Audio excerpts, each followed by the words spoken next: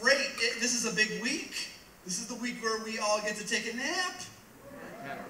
And then we go out and shop till we drop. Woo! My name is John. Thanks for being here for the beginning of the holiday season, just about. Does anybody already have their Christmas trees up? Anybody? Oh, wow. We don't like you. You're the people who put on that Mariah Carey song, "All I want for Christmas is to shut up." I mean, we're just not ready for it yet. No, we're thrilled that you are here, and we love you. I love this church. Hey, do me a favor, pull out your smartphones really quick. Let's turn off the ringer together. Turn off the ringer so that later, if we're praying or doing something holy, you know, your ringtone doesn't go off. And then we can do something fun. Open up Facebook. Check into Life Church Saginaw on Facebook. You can use the hashtag #ILoveMyChurch. And that's what we've been on this journey in November, sharing about the 5 things that kind of make us unique, that make us different. We're only a 6-year-old church. Have you ever been around a 6-year-old before? I've got 5 kiddos, love them, but at age 6, they're kind of in that weird, awkward stage. They're kind of going to kindergarten by themselves, but still making huge messes, running around naked. And, I mean, that doesn't happen at Life Church. If you're new here, no, we're not a cult. Actually, if you're new, do me a favor, fill out that blue connection card. It's on your seat. If you didn't have one on your chair, just steal one from your neighbor and fill out that blue connection card, drop it off later. We got a gift bag for you.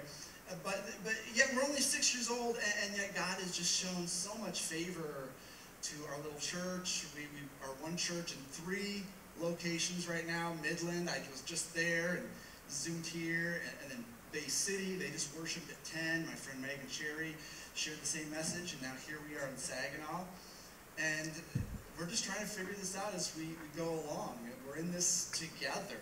And so that's why we're reminding ourselves of why we do, what makes us different. Because the holidays are coming. Everybody goes to church at the holidays. Even your irreligious Dwight Schrute of a coworker has a to-do list, and one of them is to check off the box, I need to go to Mass. And so our thinking is, why not invite them to a healthy, vibrant community where it's okay to not be okay.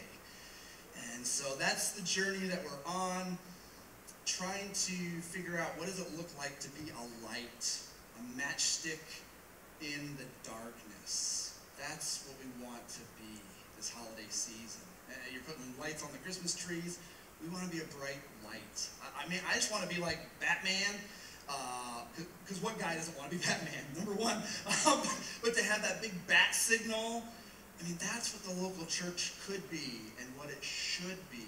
So just a quick review of what we've been talking about. We said in week 1 that found people find people. So we looked at the scriptures, and yep, that's how Jesus brought together his group. Found people find people. And next week, we're going to start talking about Christmas here at Life Church, and we're going to make it super easy for you to invite, to find people to bring with you, to come sit with you. The first thing we're going to do to make it easy is we're going back to our old worship times of 10 and 11:45 here in Saginaw. There's one woo. That was the 10 a.m. person. I like to get up at 10 a.m. The rest of us are like, I barely get here at 11:15. And there's a couple reasons why we're doing that. Number one, last week we broke fire code by a lot. A lot. Yeah. So there's that. We don't want you to die. And then also, listen, if you're a new guest, I mean, you guys all are like, hey, it's full. But first-time guests don't like it to be full. They don't like long lines for the restrooms. They don't like parking in the grass. They don't like, checking their kids into a place where the kids are hanging off the ceiling. So we're going back to our 10 and 11:45. So if you used to be 10, if you could slide back to 10, that'd be awesome. I'm going to be here with you all December. And then if you're 11:45, praise Jesus, bring someone with you, and we're going to rock out. It's going to be great. And we're going to live stream the 10 a.m. to our Midland and Bay City locations. That's how we're going to do it in December. And then for Christmas, we're talking about Christmas, you know me, there's a Star Wars movie coming out. And we are that church. So if you're new, here's the deal. A couple years ago when we started the church, it was in 2015, The Force Awakens, the first big Star Wars movie in a generation came out, and so I was like, guys, I got a crazy idea. And they're like, oh no. Too much coffee for the pastor. I'm like, what if we got a private premiere of Star Wars and we gave away tickets and you had to come to church and put your name in a hat, and so we did it, and we ended up in Time Magazine online and USA Today and the Washington. I mean, if you go Google Michigan Church Star Wars premiere, you'll still see us online. We went viral, and that's where we saw a lot of people come to church for the first time and discover a fresh new relationship with Christ. We even saw people who are now like high impact serving, like if you've been at Life Church for a while, we have this amazing singer who's up here sometimes named Roderick Pritchett. Roderick discovered our church through the Star Wars outreach. The first time I met him and his wife Sally was in the lobby after the movie at the movie theater. He's like, "Y'all are church?" This big black guy, he's awesome. I love him. I love this guy. And I'm like, yeah. Who's the pastor? I'm like, and he gives me the, come here. He's like, I like this church. And years later, he's here leading us in worship. And so you have no idea what God might do through you. And every time we've had a private donor who stepped up to pay for the outreach. So it doesn't affect our pocketbook. So basically, you invite someone next week. They fill out their connection card. We take names out of the hat. They win tickets to a private premiere. And you can enter also if you bring a first-time guest. That's how it works the next 3 weeks. So that's going to be fun. We'll have some lightsabers in the front lobby. It's going to be nuts. So found people. Number 2, we said that saved people serve people. I think we got some slides for this. Saved people serve people. So we talked about you're never more like God than when you get down on your hands and knees to serve someone. Saved people serve people. We have amazing volunteers who are serving right now, our infants and our children. Last week I sat down in Life Kids and watched it, filmed it from beginning to end, and I was just in awe of these adults. It's so easy to serve in Life Kids. You basically press play, and I was just like, wow, this is the best hour in a kids' week. I love this. And so getting involved at our church is easy as lifechurchgrow.com. Week 3 we said, I cannot outgive God. That's where we threw the M&Ms. Remember that? Remember all that chocolate we ate? That was a good time. Some of you are like, got a cavity that day. So we talked about that, and then Growing People Change was last week, and my friend, our former Next Gen pastor, Christian Arndt, was up here. How many were here for that? Wow, that was something special. We put that whole thing online and on our YouTube channel. It's been shared over and over and over because he just went to a real honest and raw place talking about heartache, divorce, and the hope of the gospel. And man, there are people that, it was just Niagara Falls. It was amazing. If you missed it, go on our website, lifechurchmichigan.com, check that out. And so today, we're going to wrap this up before we go into Christmas. I want to talk about light. You remember growing up, did you ever have a fear of the dark at nighttime? Your grown-up would tuck you in, and then the lights would go out, and that's when all the scary shadows appeared. I've got this 4-year-old, and he still is struggling with staying in bed at night. He's got this huge fear of the dark, and so I've got night lights everywhere. Our light bill is through the roof. This poor kid, he just is afraid of the darkness. And we see so much darkness in our world. That's why I love Matthew chapter 5. If you've got a Bible or Bible app, flip to Matthew 5 really fast. Jesus gave this huge message on the side of a mountain. I've been there. It overlooks the Sea of Galilee. It's called the Sermon on the Mount. In Matthew 5, he says these amazing words to you and me. He says that your lives, your lives, light up the world. Let others see your light from a distance. For how can you hide a city that stands on a hillside? And who wouldn't light a lamp and then hide it in an obscure place? Why would you hide a nightlight? That doesn't make sense. Instead, place the light where everyone in the house can benefit from its light. And then Jesus said, so listen, don't hide your light. Don't hide your light. Let it shine brightly before everyone as you do these things that bring positivity and bring the gospel into the world. Let your light shine so that people will see it and give praise to your Father. And the essence of this, what Jesus said is, you are the light of the world. You could be a little matchstick in the darkness. You may be a flashlight flooding in the camping. You may be a Batman bat signal flooding Gotham City. You are the light of the world. And this was written in ancient Greek, and there's two Greek words in this phrase I want to show you. The word you, he says, you are the light of the world. He uses the Greek word humeus, which means you. It means you, like individually. And so Jesus is speaking right to every individual. You are uniquely made in God's image, and you have great potential with your life, with your influence, with your riches. You are the light of the world. That word light he uses is phos. And that's where we get the word for photograph or photography, meaning an exact imprint, an exact image. You are the light of the world, so you are the image of Christ. That's what the word Christian means. It started in Antioch in the book of Acts, chapter 8, chapter 9. They were little Christs, little lights. And so photography, think about not like your iPhone photography. You remember back in the 1900s? Remember way back when we didn't have instant photography and you go click and you take it to Walgreens. Remember the Polaroid camera? I'm a child of the 80s. Anybody else 80s, 70s? Take me home, coming to Rome. And you'd have these Polaroid cameras and you'd say, smile, everybody smile. We get one shot at this click and then it comes out and you have to wait because it's wet and you have to shake it like a Polaroid picture. And so it starts out kind of fuzzy and then slowly it becomes this beautiful image. And that's the question for us. If Jesus says that you and I, this Christmas season, are the light of the world, we are supposed to each be an imprint of God in a body, Jesus, right? We're supposed to do good works. We're supposed to change the world. Is our image, is it a reflection of Jesus, or is it something fuzzy?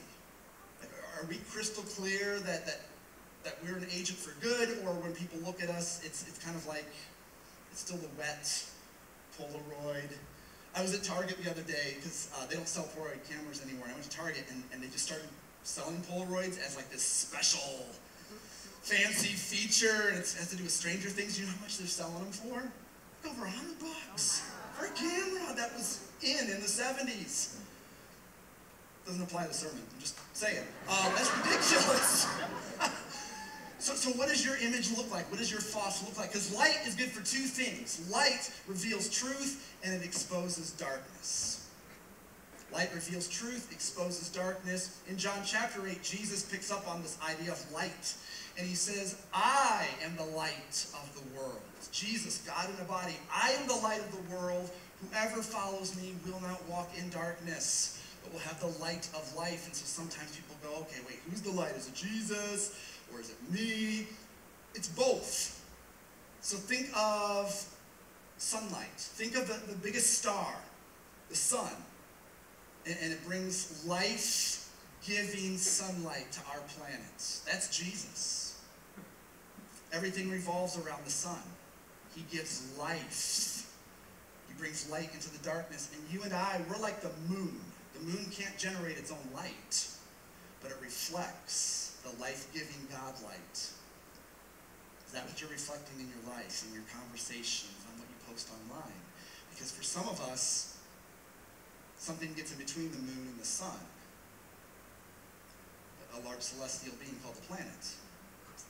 And what does that do? It blocks the sunlight from reflecting off the moon. It's called a solar eclipse. And so here's a question. Are you experiencing a spiritual eclipse? For some of us, Thanksgiving and Christmas are not happy experiences.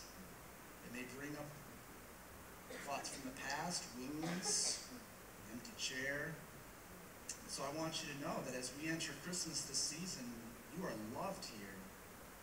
And we're going to do our very best to be sensitive to everyone's experiences while pointing to the hope we have in Jesus, because that can cause a spiritual eclipse. You know what else can cause a spiritual eclipse is just apathy, just getting distracted.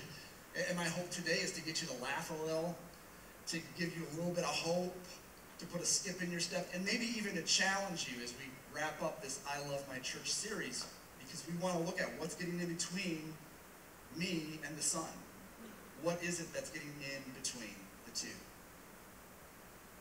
Today's message as we wrap up our DNA series, I Love My Church, it's simply this: you can't do life alone. I can't do life alone. You can't do life alone. We are in this together, and we is greater than me. We is greater than me. I can't do life alone. Even Jesus, the Son of God, God the Son, didn't do life alone. He even assembled disciples. He said, let's go change the world together. Nowhere in Scripture will you find an example of a lone ranger Christian. Your faith is always personal but never private. And if you try to isolate yourself, you're going to experience a spiritual eclipse. That light is not going to hit you because you and I are designed for community. We need each other. We are better together. I can't do life alone. So if you've got a Bible, turn to Acts chapter 5. I want to go old school this morning and just take a few minutes to look at the earliest church, because that's our heart at Life Church. 6 years ago, we said, let's strip away all the man-made traditions that have popped up in the last 2,000 years. Let's go back to the Bible. Let's go back to God's Word and simply do what it says. The Word of God is powerful. What you have in your pocket, what you have on your nightstand, that can change the world. It is the battery for your light. And I think a lot of us were intimidated by the Scriptures. We don't know where to start. And so we just let it sit there and we observe it and say, yep, that's my family Bible. That's really nice, doesn't it? It is a nice looking Bible, but we never open it up. But when you hold the Word of God, I mean, you are holding God's voice. You are in the presence of God the Creator. And so if I love God, I want to hold the Word of God. Like, I love my wife. I don't want to just look at my wife. I want to hold my wife. And so that's the same thing. If you love God, you want to hold God next to you and allow the Holy Spirit to make things pop out to you and to speak to you and feed your soul. And Christmas is a great time to begin reading the Bible. You just open up to the Christmas story and just start reading along. And eventually Jesus came and Jesus rose from the dead. You guys got Disney Plus? Oh, sweet Jesus, that's amazing. The Mandalorian is rocking my world. If you've not seen it, you're missing out. I love the Lady and the Tramp stuff. I love all the Disney movies, the Pixar stuff. But here's the cool thing. They've got National Geographic, and there is a special you need to watch. It just came out in the past year. It's called Inside the Tomb of Christ. I've been there in Jerusalem. What they did was they sent some scientists in to fix the church that's built over the cave of Christ, and you need to watch it. It's 45 minutes. It will rock your world, because the earliest Christ followers in the book of Acts, they changed the world in their generation, not because of a book. They didn't have the Bible. It was still being written. They changed the world based on an event. A dead man rose from the grave. And Jesus said, I am God. I am the light of the world. Come follow me. And they began talking about Jesus to everyone in Jerusalem. And by Acts chapter 5, this little small movement of 120 people had blown up to about 5,000 or 6,000 people. And it says in Acts 5, verse 13, that the believers were united. They were wonderfully united on the same page as they met regularly in the temple courts, in the area known as Solomon's Porch. Here's a picture of the temple as it would have looked 2,000 years ago. Pete, Jim, and John are leading this little movement, the mega church. They don't have a building. And they figured out that all of their Jewish friends worshiped God at the temple on Saturday, the Sabbath. And Sunday morning, it was empty. Sunday morning is the day that Jesus rose from the grave. And so the earliest church moved to the Sabbath from Saturday to Sunday.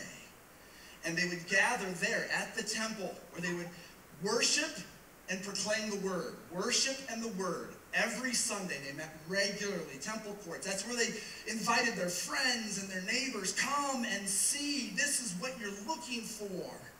And that's why at Life Church, we put so much emphasis on the weekend worship experience. Worship and the word. You were designed to worship something or someone, and the word is what feeds us. In fact, we say this a lot. Don't go to a church that feeds you. Go to a church that makes you hungry. And that's my heartbeat. And so Acts 5 says that they would meet in the temple courts. And then here's what happened. A few verses later, they simplified things in the early church.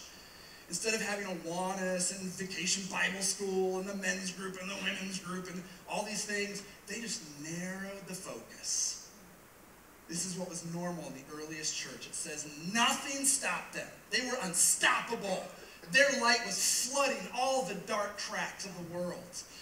And they kept preaching in the temple courts, and they kept meeting from house to house. Temple courts, house to house. Temple courts, house to house. So let me bring it into where we're at in 2019.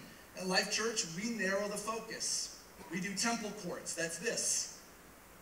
Worship the word in Midland, Saginaw, Bay City. Why 3 locations? We want to make it easy for people far from God to experience the best hour in their week. Like, my deal is this. I believe that Jesus is God, the Bible is true, hell is hot, forever is a long time. I want to make it hard for people in the Great Lakes Bay region to go to hell. I want to be the church that has a bumper sticker that says, hell? No. Hell no! That's our church, okay? Peace be with you. I want to make heaven crowded. That's my deal, man. I just want to reach people who never go to church by creating the best experience possible. I can't change their hearts, but I can control the environment. So I want to bang, instead of doing Vacation Bible School 1 week out of the year, I think every stinking Sunday should be Vacation Bible School. All that money, all that time, all that sacrifice that you put into 1 week, that should be happening 50 Sundays a year. It really should. And the worship, that's what we're designed for, man. If we can create an irresistible environment of undistracting excellence, the music is what's going to grab the hearts. And then the word is just the cherry on top. That's just making Jesus famous, pointing people to Jesus. So Sundays is where we begin. And we create a place where people feel like they belong. So we grow in width on Sundays, but we grow in depth through life groups. Because that's what the early church did. That they grew in width on Sundays. They put people in rows. You're in a row. But then they grew in depth by doing life together in small groups. Circles over rows. Circles over rows. Because in a small group of 10 to 12 people, number one, you get to eat. You like to eat? I like to eat. Some of you all are fasting right now. You need to stop that fast and eat in Jesus' name. We like to eat. So imagine if for 8 weeks you went to someone's house and you get to eat their food. that should be our tagline. Life groups. Go to someone's house and eat their food. You go eat, you just talk about your week, and then you end in a prayer, and that's it. They weren't, they're not doing deep Bible stuff. They're doing life together. That's where accountability develops. That's where trust develops. Our church is growing so dang fast. People say to me all the time, they're like, hey, where is so-and-so? And I'm like, I don't know. I don't know which campus I'm at half the time. I don't know. There's a lot of sheep. And we've discovered if we can herd the sheep into smaller groups, doing life together, sharing highs and lows together in a safe atmosphere, sheep grow. Spiritual journeys grow when we're in smaller groups. If someone's missing, it's the small group that will notice. If someone's hurting, it's the small group that will reach out and take care of them. There's a reason why churches in America average 60 or 70 people. Because they hire somebody the senior pastor, and they say, you do all the work, senior pastor. You open the doors, sweep the floors, make the photocopies, change the diapers, give the sermon, visit the hospitals. You do everything. And that poor person can only deal with 60 or 70 people. Then it gets bottlenecked. And we don't want that to happen at our church. Our church is healthy. And so the way that I can show that I care is to develop systems of care. Called life groups, and it's in the Bible. If I can herd some of you to try a group just for 8 weeks, easy on, easy off, imagine what God could do through you with weekly encouragement, weekly prayer, people who know your name and not just a face in the crowd. See, if I try to do it all, I mean, I would love to, but I'm not going to be very effective. And I'm going to have a heart attack one of these days. It's just not going to happen. You can't do life alone. And that's why maybe your next step is to try a life group this January. Maybe your New Year's resolution, beyond, getting the gym card, I want to lose weight. Yeah, you are. Is to try, take a step of faith and register for a group. Maybe it'll work out, maybe it won't. It's only 8 weeks. We give you an escape clause. Our website, lifechurchmichigan.com, is where you can go to begin that journey of trying a life group. And I would love it if you try one. That'd be a great New Year's resolution. You may develop some new friendships.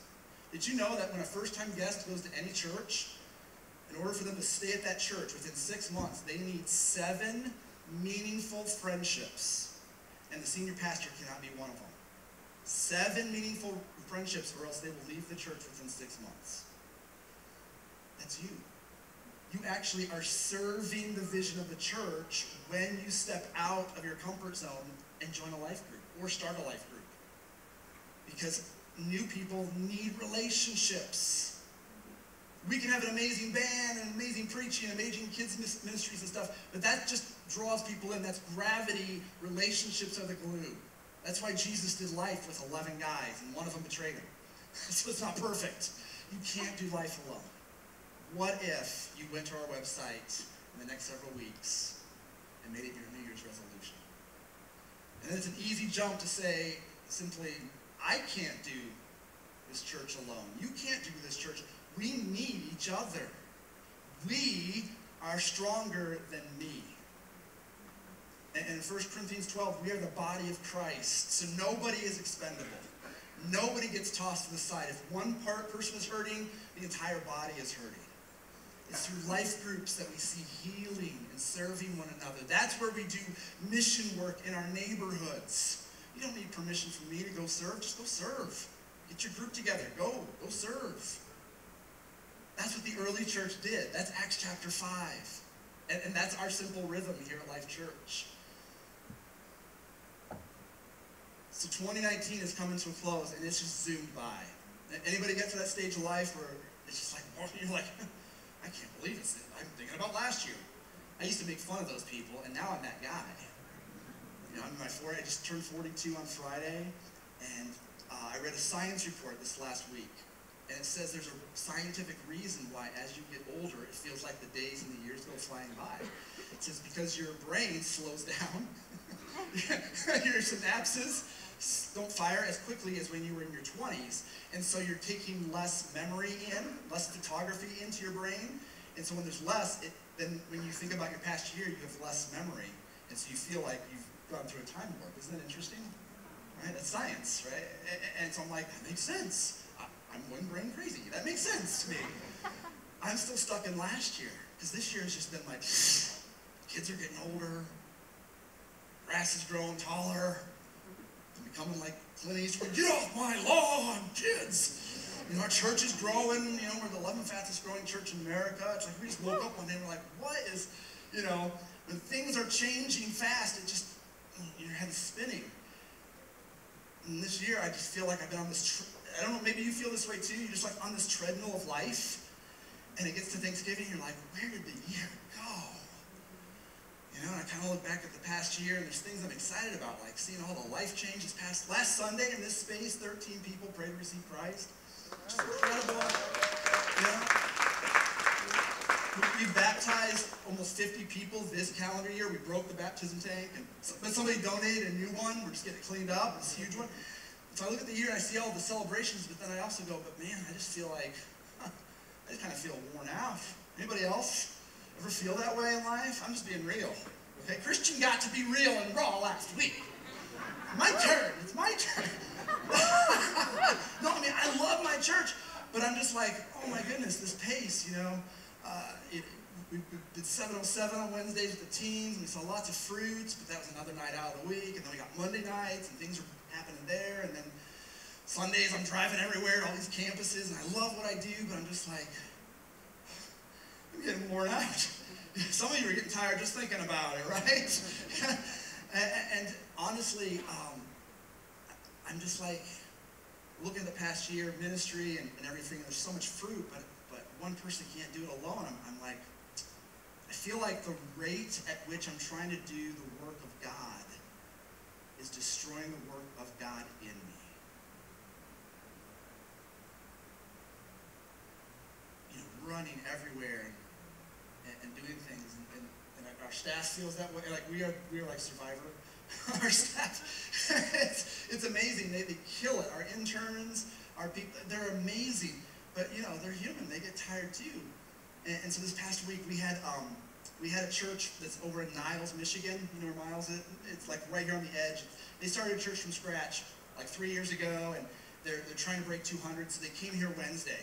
They got a hotel room, and they just wanted to hang out with the staff and the interns and just ask questions like, how do you guys do this at Life Church? And how do you do that? Just trying to learn. And we had a staff meeting, and it was incredible because 2 of our staff people are unpaid. Like they work full-time 9-to-5 jobs, and then on their day off, they come here and serve. And so Muta, he was the lead pastor of this church, Relevant Church, he goes to Megan and Melissa, he goes, why do you guys do this? Why are you serving and working all these extra hours at church, but you don't get paid? And we happened to get a little video of it, and I wanted you to hear this. Watch this.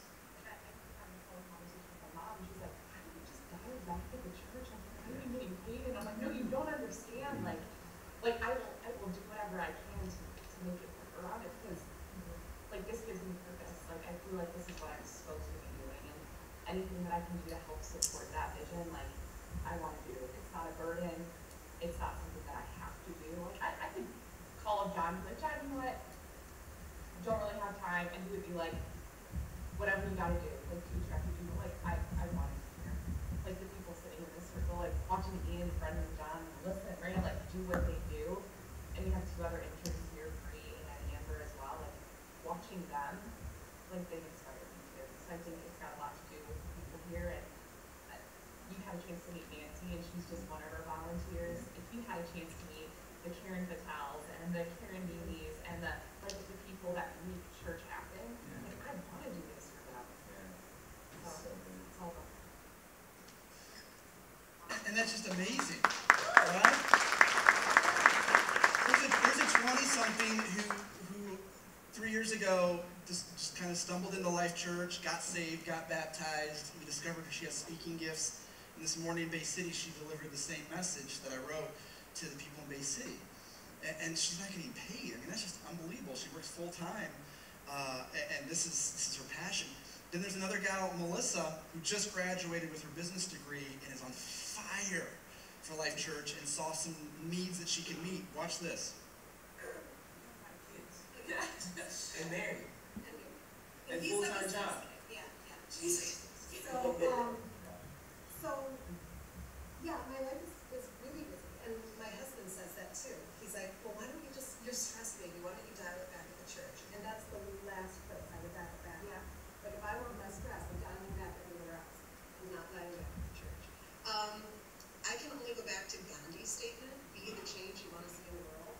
So when I first started volunteering here, it was fun, it was volunteering. You know, you come in, you do what you're supposed to do, you leave, and that was very fulfilling.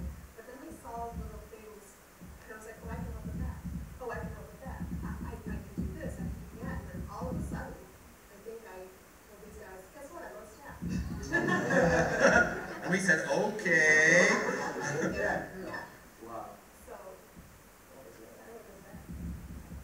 It's like if you remove the church part of it, there's a void that nothing else is involved in. Like I would just feel a space that I'm supposed to be here. Like I don't believe in coincidences.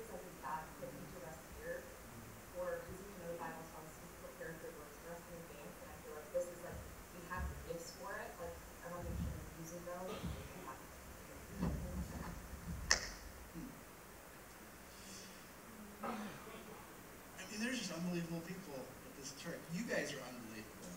It's just incredible that you're here on a Sunday worshiping God in a former golf center. I mean, it's just nuts. I mean, I love my church. And so, there's more beyond just sitting on Sundays. You can't do life alone. Groups are where it's at, but even groups of people who rise up and say, man, let's go even further, faster. Let's reach more people far from God. And so in my closing minutes, in Hebrews 10, it talks about not giving up meeting with one another. And so if you're looking for a Bible study this week of why should I try a life group, look at Hebrews chapter 10, verses 24 and 25. It talks about how we do life together, and in small groups is how you're known. And it's messy and it's scary, but it can also be this beautiful thing.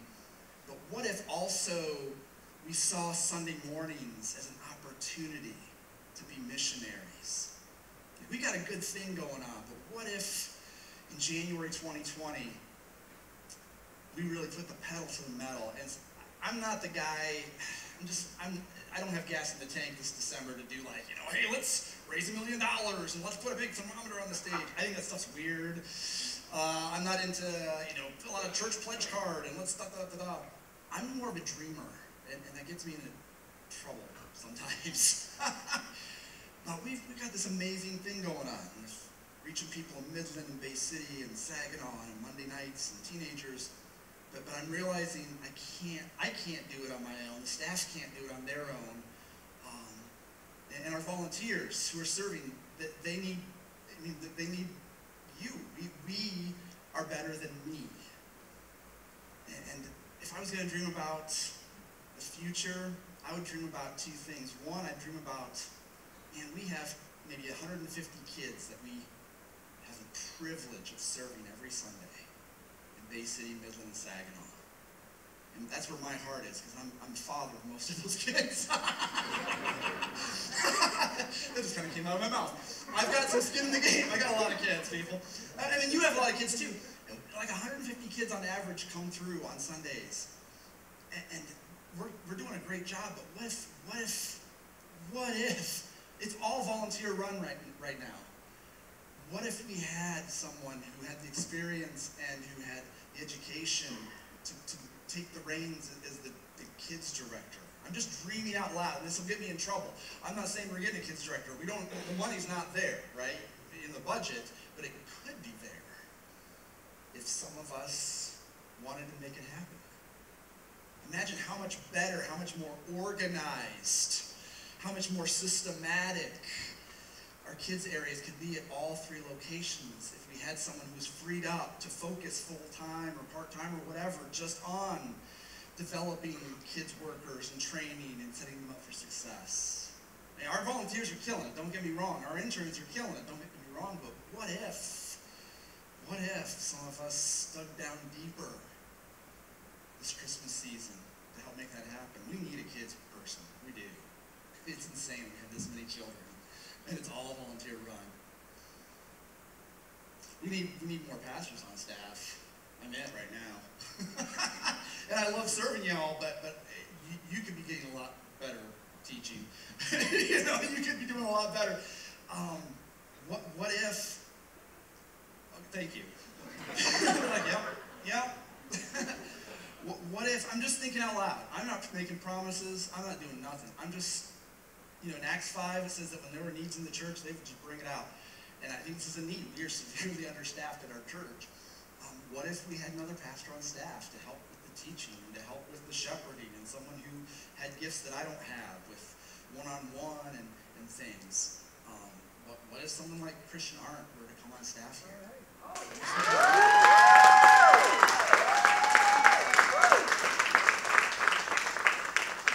And I'm not making any promise. I'm just dreaming out loud. I'm just being real, because at the rate we're going, our staff and our interns are all going to collapse in exhaustion. We need the help. And here's a guy who's gone through the meat grinder, and in the evangelical Christian world, he's radioactive.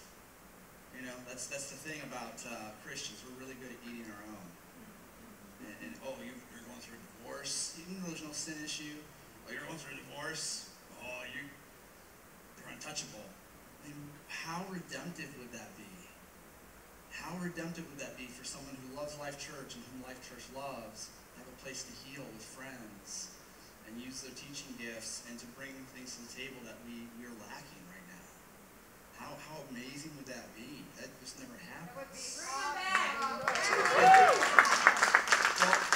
and I can't make any promises because here's the deal. In the New Testament, Paul says that elders who teach are worthy of a double honor. And he talks about how you have people who preach and teach and serve, and the church makes sure that they're taken care of so that they can focus on those things. And so I was just at Midland. Each campus has strengths and weaknesses. The strength at Midland is that their giving is through the roof. Okay, they continually keep giving beyond what they need to give. Their hearts are in it, man. You don't give to a church unless you're in it. And the same at Bay City. They are giving beyond what they need to give to operate Bay City. It's unbelievable. And so Midland and Bay City, so your guys' challenges right now is you need to invite and serve. Invite and serve. People come to Christ because we invite them and we serve them. And so that's their challenge. Saginaw has the reverse challenge. You guys are killing it inviting. I mean, look around. I don't know if you've noticed. We're pretty packed. We're going to 2 services next week. You guys are killing it inviting. You're killing it serving, right? Our challenge in Saginaw is trusting God with our finances. I'm just shooting straight. And if we had people who were maybe not tithing, begin tithing, or people who wanted to give beyond what they normally give, that might allow us to bring on a kids portion that we desperately need, and someone like Christian Art who wants to come. It's just a matter of, can you be financially supported? I'm just shooting straight. So I'm not making any promises. I'm not putting a barometer up here. I'm not doing pledge card. I don't have the bandwidth for it. I'm tired. I love you, but it's the end of the year, and I've hit the wall. What could be? What should be? If we stepped out in faith. That's all I'm saying. That's all I'm saying. The harvest is plenty, the workers are few. What would happen? Just throwing that out there. You get in trouble for throwing that out there. I'm not making any promises, people. And what I'm saying is that God is able, and God's people are obedient. I don't have an ending for the sermon, so I'm just going to close in prayer. Listen, I love my church. We got an awesome thing going on here. Let's swing some light flavors. Let's invite some people. Let's dare to dream. And if we are going to dream it, we got to be willing to pay for what we ask for. And let's see what God can do through you.